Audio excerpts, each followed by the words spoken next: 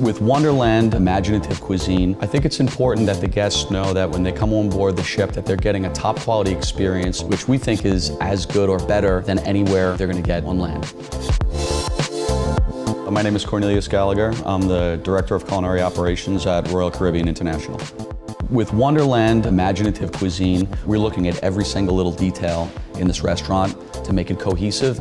I think that our guests are more educated and they've raised the bar, so the expectation is that we'll deliver something top quality.